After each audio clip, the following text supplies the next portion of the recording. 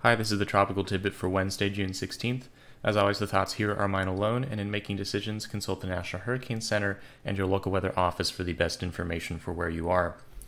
It's been several days since I last made a video on this. We're still watching this disturbance Invest 92L in the southern Gulf of Mexico, and in the last several days since the weekend, it really hasn't moved a whole lot as expected, but eventually it's going to start moving northward into the northwest Gulf of Mexico over the next couple of days. It's still bringing a lot of heavy rain to Central America, but remains a pretty disorganized disturbance. And what used to be the center is actually buried down here now over Mexico, kind of drifted inland. And what we're left with is a very loose region of rotating flow, very weak. And we're starting to get a refocusing of the system toward the northeast as all this thunderstorm activity begins to break out, as moisture is getting funneled northward.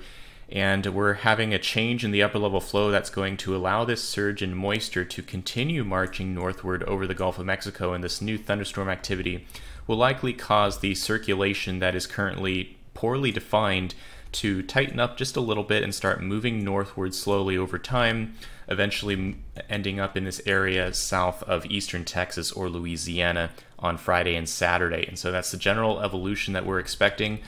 I'm about to dive in the weeds on this for you a little bit, but just keep in mind throughout the video, this is a typical early season type of tropical or subtropical system where it's going to be really heavy and wet on the east side, and we're talking about a wide swath of rainfall and potential flooding impacts for the North Gulf Coast, and that's likely to be the outcome of this regardless of the details. I'm going to talk about some of those details, but don't lose sight of that fact as we talk about those. If we look at the water vapor satellite loop here, we're going to see that we have a system that's entangled with an upper level trough, which is kind of what gives it this early season type of feel. We have an upper level trough over Texas and westerly flow across the northern Gulf, and then we have the flow kind of dip down here, and we have a second short wave that's currently sitting over top of our area of low-level rotating flow. So you'll see this strong westerly flow aloft, and then just a little bit of rotation here, and then turning back westerly. And so this entanglement with this upper level low is meaning that there's a lot of dry air in here, a little bit of shear going on. So we have this westerly flow pushing off most of the moisture and convection to the northeast of where the low level center is, which is somewhere in here. Again, poorly defined at this moment. But what's changing is that as this trough backs away over Texas and this trough develops over the Bay of Campeche, we're starting to get more of this southwesterly flow aloft, which is allowing this moisture to surge northward. And so again, we're having this convection break out north of the Yucatan. And how this convection evolves over the next day or day and a half will be very important to the ultimate evolution of 92L, because this convection has an impact on the upper level flow, as it usually tries to force outflow radially outward from this area of convection in all directions, and that can modify the flow. And since this upper level trough is weak, that's going to have an impact by trying to push against this westerly flow and try to change the direction of the wind flow, and that's going to matter a lot going forward. I'll show you kind of how this works on the GFS. We're going to start at the low levels here, looking at the 850 millibar vorticities. So if I go back to kind of the beginning here, this is today, so a very loose, ill-defined circulation centered over the Bay of Campeche, and this moisture starting to surge northward on the eastern side. As we go forward, what happens on the GFS is all this convection north of the Yucatan starts to refocus a new center of the circulation. Now, really the center is still down here, but the focus of action is this area of extra spin or vorticity on the northeast side. And so on this model, that kind of goes northward toward Louisiana on Friday. And so we end up with this elongated elliptical circulation that is heavily weighted toward the northeast side, and a pretty asymmetric, generally weak kind of storm. But it's the kind of thing where you would get strong southerly flow, potential for coastal flooding, storm surge, and lots of rain moving into this portion of the southern U.S., and likely not much would be happening on this western side, if anything. We can see that kind of in the moisture field on the GFS, where you'll see all this moisture kind of get funneled northward. You'll get this area of deep green here, deep moisture on the eastern side of this, and again the circulation is centered in here, but the GFS likes to focus this northeastern side, which is rather typical of the model and likely will happen to some extent. But you can see this gets into Louisiana quite early on Friday, and whatever's left over water here, the main circulation is pretty dry by comparison. Again, everything's happening on the eastern side. Now if we look at how this evolved aloft, this came about because on the GFS during today and tomorrow, again, we have this upper level trough over the Gulf, and we have this persistent southwesterly flow that keeps the shear going. There's always dry air underneath the trough, so the west side has dry air. You could see that on the moisture plot. There's some brown and lighter gray in there. So dry on the west side, and the shear is making sure that all of the moisture and rainfall and wind kind of stays on the eastern side of the cyclone during this forecast. Now, the GFS and other models have been fighting over how exactly this flow will look. In this particular forecast, it's all this southwesterly stuff, and this trough is pretty strong. But just a couple of runs ago, yesterday on the GFS, the look was a little bit different, and you had more of a looping around of the flow to out of the southeast, and you'll see this bulge, this little bit of ridging here, this rounded out carved area where there's a pocket of lower shear on Thursday as the storm starts to move north.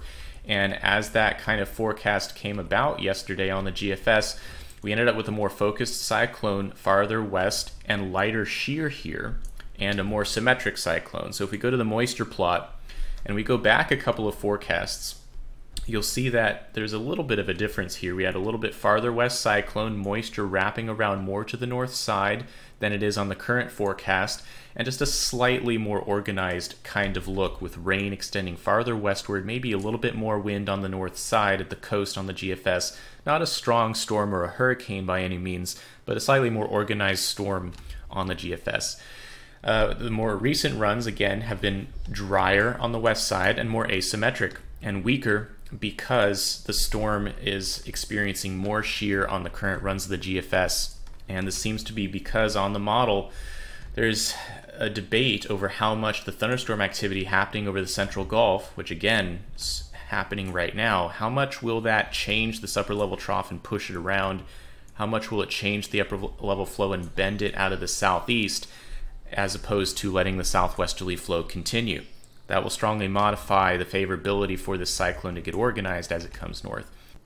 We can use the German model as an example here of what kind of the worst case for this storm would be, in the sense that what could allow this to get just a little bit stronger and more organized over the northern Gulf.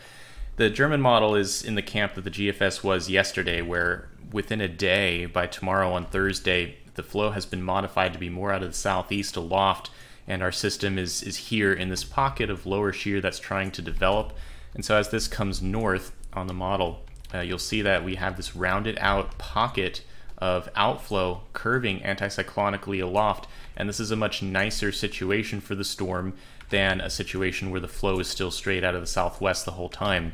So if we look at the precipitation field on the model at this time by Saturday morning, you'll see a more symmetric looking cyclone with a more compact field of precipitation, and maybe just a little bit more wind in there and a slightly more westerly track. So in terms of watching whether this could actually become a bona fide storm with a little bit of wind, this is probably what you would call kind of the worst case, where you get that lower shear with that southeasterly flow aloft and a more symmetric looking cyclone. And so this is kind of the range of possibilities we're talking about, anywhere from this to something much more strung out like on the GFS, very elongated, very east side weighted, with a fire hose of moisture coming north either way on the east side.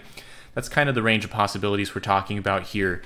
The European model, for reference, is kind of in the middle on this, kind of takes a piece northward in Louisiana and keeps a cyclone kind of toward the west here, and then bending toward the northeast after that, but not as strong as on the German model, and again, very east side weighted with the southerly flow. Keeping in mind again that, you know, even with weak storms like this in the northern Gulf, we could get storm surge flooding even with 30 or 40 mile per hour winds coming on shore, so that's always going to be a concern, and heavy rain is going to be the primary factor here. Water related hazards, we've got the official forecast showing a lot of rain over the next 5 days expected, anywhere from eastern Texas to the Florida Panhandle and all the states in between, with Louisiana and Mississippi likely to get the most rainfall here going forward. So this is going to be the primary impact to focus on.